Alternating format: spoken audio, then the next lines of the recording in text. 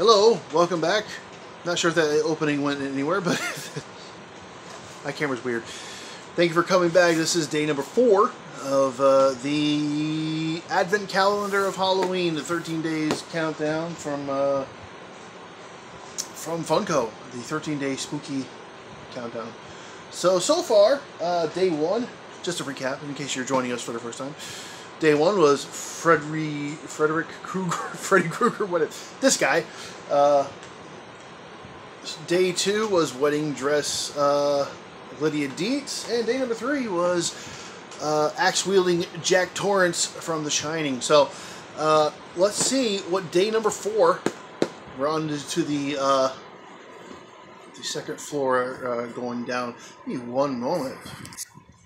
Sorry about that. A little technical difficulty. So number 4, day number 4. On the, was it 1, 2, 3, 4, 5? This is either the 4th floor or the 3rd floor, depending on what side of the ocean you're on. So, number 4, about this open. And get this out. Put that back downstairs there. And I can't, I'm not looking at it. Oh, yes. I forgot. I had scissors. If I actually hold them correctly. So, bloop. Get that.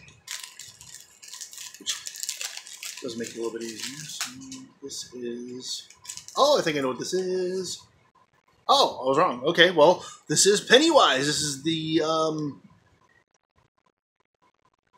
second Pennywise. I don't know what that is. In his hand, it looks like a gopher or a beaver. I'm not entirely sure. Little puppet head thing. I don't know. Oh, it's a hat! Oh, okay, I get it. It was the Dairy Maine Day hat. That's... Why is it still not focusing right? But yeah, that's what that is. So, was it Skarsgård, I think was his name? He played him. Did a very good job. I liked the first movie a little bit better than the second movie, in my personal opinion. But both of these, it was a good retelling and reimagining of the story. I have not yet completed the book. I did have it on Audible, and I have since lost it. So I have not listened to it for quite a while. And I think this is more from the second movie because of the hat. I think the hat is relevant to that. So, yeah. So that was day 4. Catch us tomorrow, day 5. Almost halfway there. So day 5, and let's see what we got going on there. Like I said, the